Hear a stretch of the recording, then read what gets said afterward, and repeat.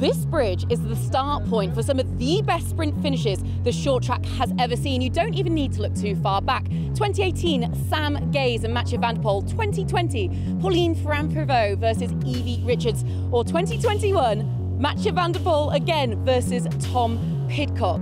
And whilst in the third round of the UCI Mercedes-Benz Cross Country World Cup, we have had a bit of a course change.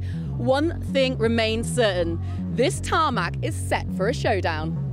Round 3 of the Mercedes-Benz UCI Cross Country World Cup began in the iconic venue of Nove Mesto na Morave in the Czech Republic. Friday's short track was a completely new challenge for the athletes with a brand new course for 2022.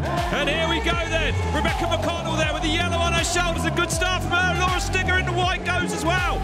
The crowds returning for the first time since 2019 were to witness a spectacle in women's cross-country racing. It was French rider Loana Lecomte that showed early intent and upped the pace to test the 40-strong field over the first few laps.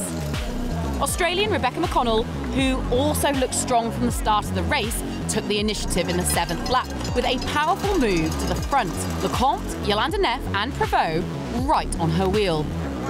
Rebecca McConnell now out front, and Loana trying to go with her. Alessandra Keller, Sina Frei, Jenny Rissveds and Anna Terpstra did manage to bridge the gap slightly between the front 3, but it was energy sapping as McConnell took control. So an attack from Rebecca McConnell. Oh, it's all out from the Australian.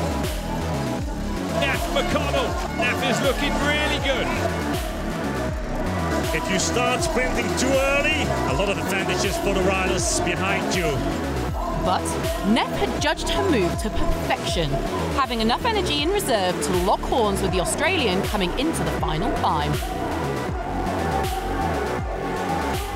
Oh, this is going to be a massive group sprint. If anyone's got anything left, Jolanda Neff sat down attacking. Rebecca McConnell now trying to go with her as well. Jenny Rissveds there in third. So Rebecca McConnell launches an attack. She sprints for the line. Who's it going to be? A photo finish deciding an unbelievable short track race, which could have gone to any one of 9 riders coming into that final turn. But Jolanda Neff takes the World Cup win, followed by the valiant Rebecca McConnell. Jenny Rissveds using every ounce of energy to pip Sina Frei to 3rd, and Loana Lecomte completing the top 5. That was just amazing. It was just perfect. It couldn't have been any better. I honestly, even going up that grass hill, I thought the whole time somebody's gonna pass me. And then I came on the top of the tarmac and it was still in front, and I was like, okay, I'm gonna sprint now. So yeah, I had like the perfect position, and then yeah, I won. It's amazing. My goal today was to do a top 8 to be again on the front row on Sunday. And yeah, I just was like, well, I have to have a go because I don't want to again leave it to a sprint. And yeah, I'm unbelievably happy with the 2nd place. A super race and huge congratulations to Jolanda Neff and Rebecca McConnell especially. But just look at how tight it was, with just 3 seconds separating the top 7 riders.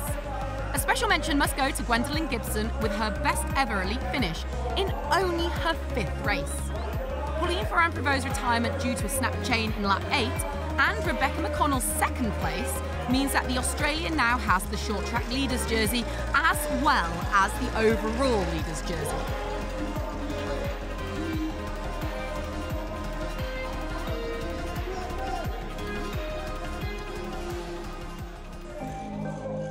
South Africa's Alan Hatherley arrived in the Czech Republic on top of the XCC overall. Nino Schurter celebrated his birthday on the day of the race, the 36-year-old the most successful athlete over the longer distance here, with 5 World Cup wins. In 2021, Tom Pidcock was narrowly beaten by the now absent Mathieu van der Poel. The Briton now one of the favourites following his dominant win in Albstadt cross-country Olympic race. And we get going in Nove Mesto then, all out down the tarmac for these men. It's like a drag race to the first turn. Schurter in the middle going hard, Hatherley with him. Luca Schwarzbauer hit the front on the start lap, but soon the field got back together. Things were constantly changing up front. It was the turn of Spain's David Valera Serrano. Before Italy's Gerhard Kirschbaumer reappeared on the front of a World Cup race late in the lap after starting in position 38 out of 40. On to lap 4, and a crash took out the overall leader, Alan Hatherley. The field slowed down and bunched up again in the ensuing laps as they prepared for the sprint to come. And with 3 laps to go, Alan Hatherley was back in contention after his misfortune. Tom Pidcock finally appeared as part of the leading group as they started lap 9. The Brit in touching distance as they headed into the penultimate lap, 5th for his efforts. Fascinating race, there's Nino. Avancini right in front of him. Sebastian Finney there as well. Filippo Colombo took up the mantle, skimming the table before the pace lifted onto the final lap.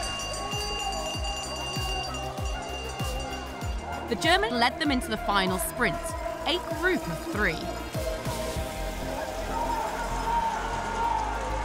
No one can go with this German rider. Schwarzbauer is riding away with it in Nove Mesto. Schwarzbauer wins his first short track World Cup. Incredible. It's crazy. I'm still breathless, not only because of the hard sprint, but also because I can't believe I just won a World Cup. I mean, it's a short track World Cup, still it's a World Cup. Crazy. A new name then appears on the XCC World Cup winners list, the first World Cup win for Germany since Mike Klug in 1993. Tom Pidcock and Filippo Colombo followed behind with a notable 5th from short track world champion Christopher Blevins. So the amiable German now moved top of the XCC standings, taking the leader's jersey for Leogang.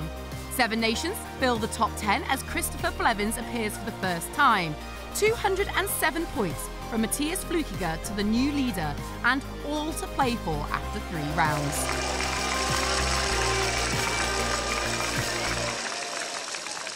Nove Mesto Namorave always delivers on a sprint finish, doesn't it? Jolanda Neff seemingly back to her best, and Rebecca McConnell claiming yet another leader's jersey. And what about Luca Schwarzbauer? That was an unbelievable performance. We saw a taste of what he could do in Albstadt, but he really put it together today. Definitely one to keep an eye on for the future. And speaking of future, well, Sunday we have an Olympic distance race to prepare for, so we'll see you then.